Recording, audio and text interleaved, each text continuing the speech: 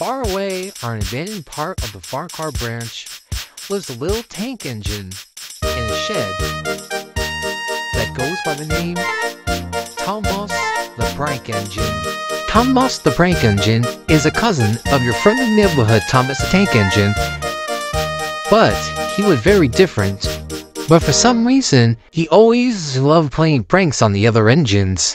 He wasn't always like this. The other engines in the sheds ran him out. Anyway, this is the backstory of Thomas the Prank Engine.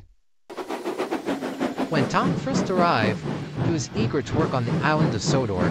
It has always been his dream to finally get back to the swing of things. He was very eager, but some of the engines didn't understand. Why was he covered in moss? No one understood why. He worked well on the railway, getting everybody's coaches and cars. That was until 1915, when another E2 tank engine came along. Tom was shocked and upset until the Tomette came over, saying that Tom was going to be scrapped just to save money. Tom was upset and enraged. So instead of going to the scrapyards, he ran away from home. All the engines were glad that he was gone. Now Tom was all alone, cold, lonely, and upset. Then his sadness turned to rage.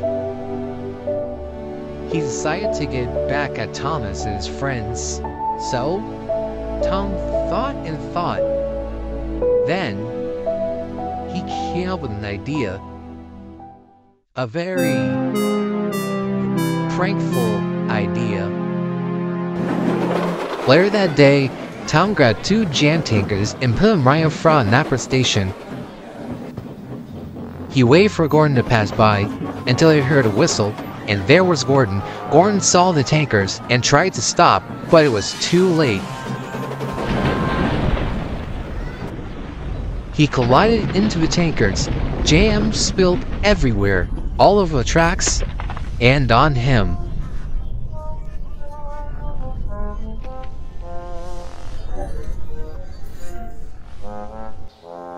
Tom laughed and ran away, but Thomas saw everything, and he had no choice but to report him to Sir Topham Hatt, and he and Tom had quarrels ever since.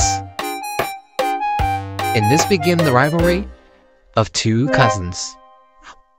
Oh my god, Tom, I am so sorry I did all those things to you, but it's now in the past. Cousins again?